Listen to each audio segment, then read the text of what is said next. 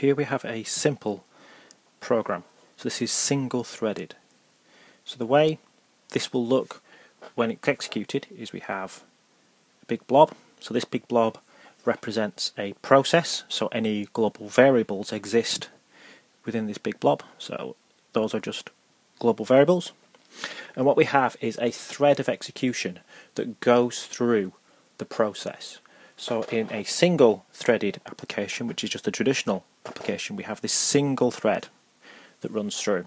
So it has access to all the global variables, and if it needs to call out to any methods or any functions, then the execution continues down, jumps off to the position it needs to go to the method it needs to go to, and then returns. So we have this single path all the way through. That means we are only ever executing a single instruction at a time.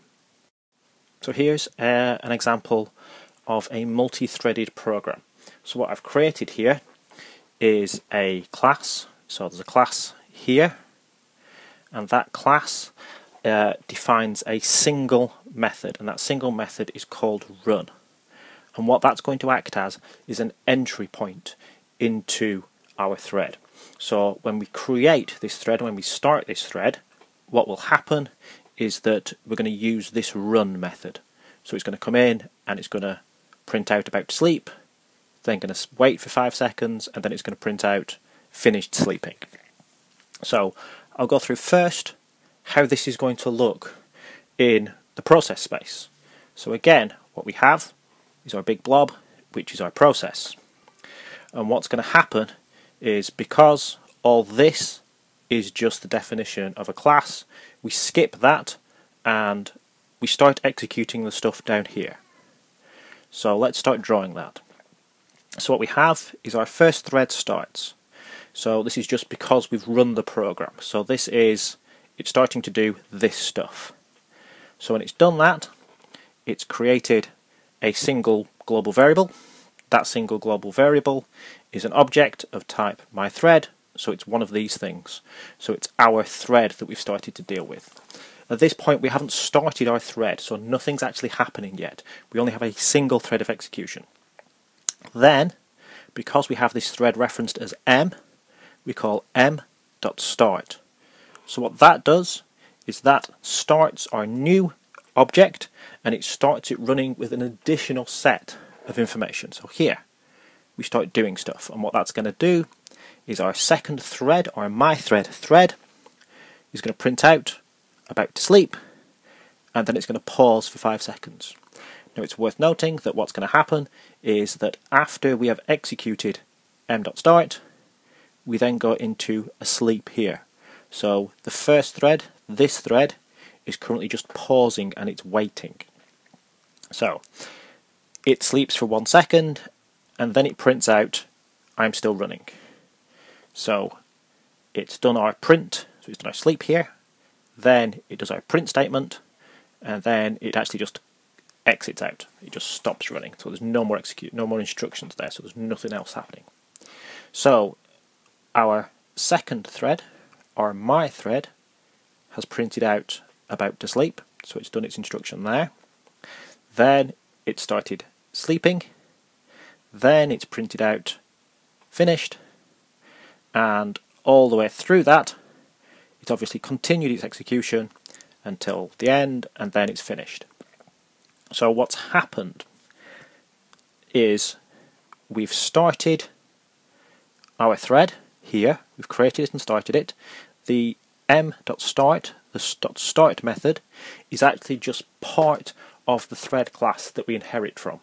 So this thing is what we inherit from, the threading.thread. It includes a default start, a default stop, and a default run. The default start will start the execution of that individual thread. The stop will stop the execution of that individual thread, and the run is what you need to override. So you actually need to put some instructions inside the run, which will be executed by the thread. So when the .start is called, what that actually means is start up this thread, and start up this thread by running the code that exists within the run method. Now it's quite possible to override both the start and the stop.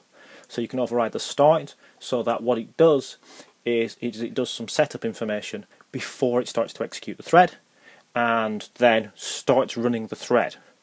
So you can actually call a thread creation by using just a standard thread object. So you don't actually have to create a class to do threading. All you need to be able to do is point a thread to a piece of code that it's going to execute, and you can actually point it to a method, or in this case it's acting as a function. It doesn't need to be wrapped in an object, which it can then run.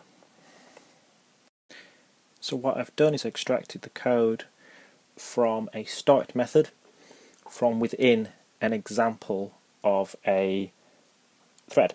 So it's in a class that's implementing a thread. So what we have is we see the definition of a start there, and I've removed all the initialization code. So at this point we could be doing things that are interesting for that particular class.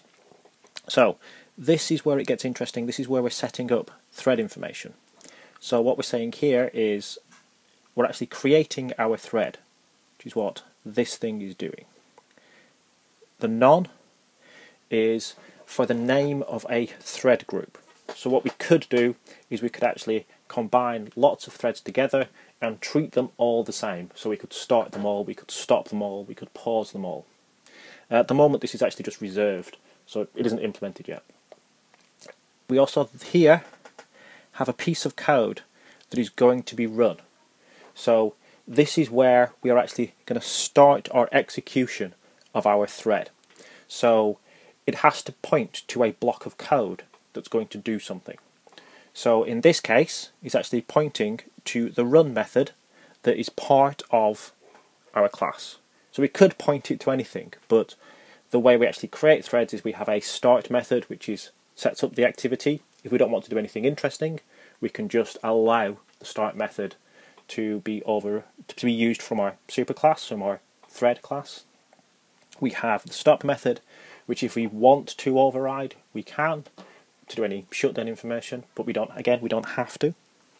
And then we have the run method. The run method we override and we actually put the code inside it that's going to do the stuff that we find interesting. So that's all that's pointing to. Piece of code that's going to implement our thread. Next, this is just the name of the thread. In this case, this thread is called nothing. It's no name. We could pass it any name we wanted to and call it something. By default, a unique name gets constructed, which is called thread-end, where end's just a number. And these two things are just arguments. So here is an array of arguments. In this case, nothing. There's no array. And then here is a dictionary of keywords with name value pairs. Again, in this case, nothing.